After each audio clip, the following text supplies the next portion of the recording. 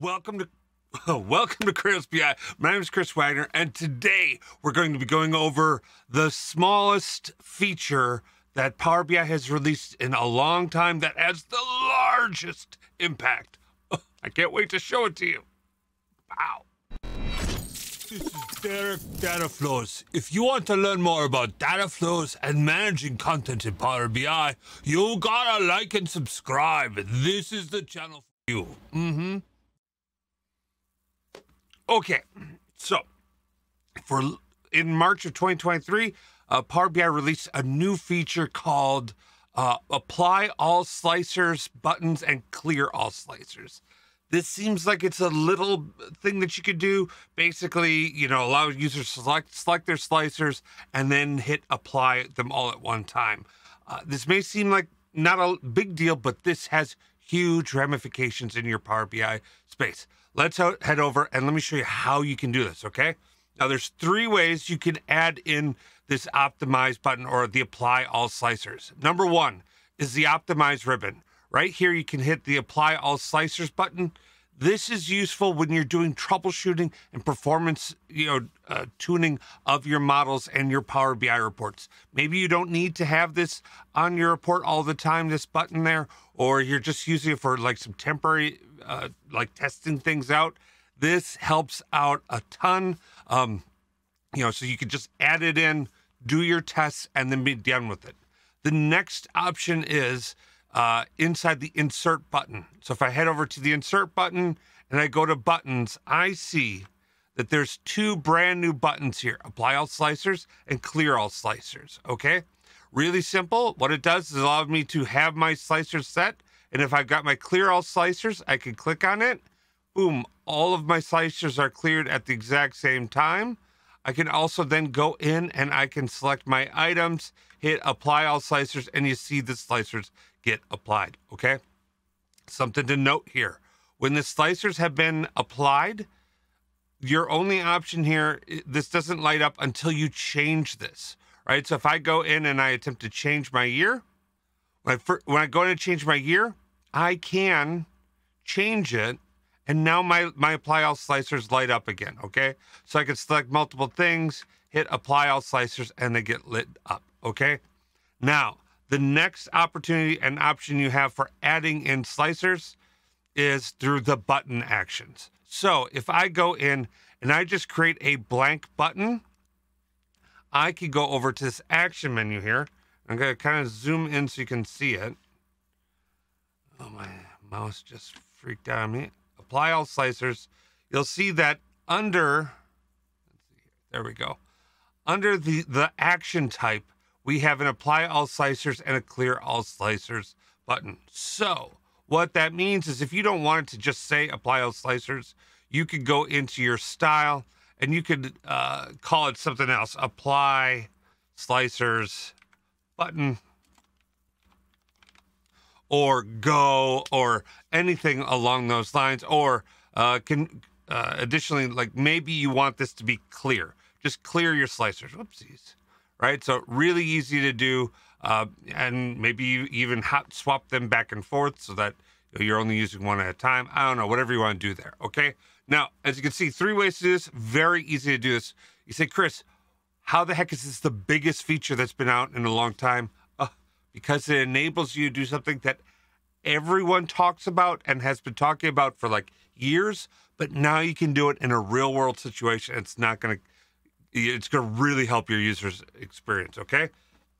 So here is your classic sales detail report.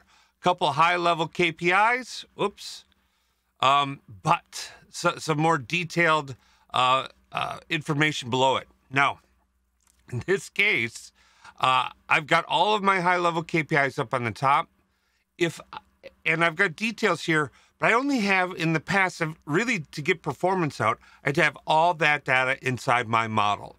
Well, that meant I had to have all sorts of compromises in place because if that data was like a petabyte of data or even just a terabyte of data, I couldn't load that into my model. It was too big.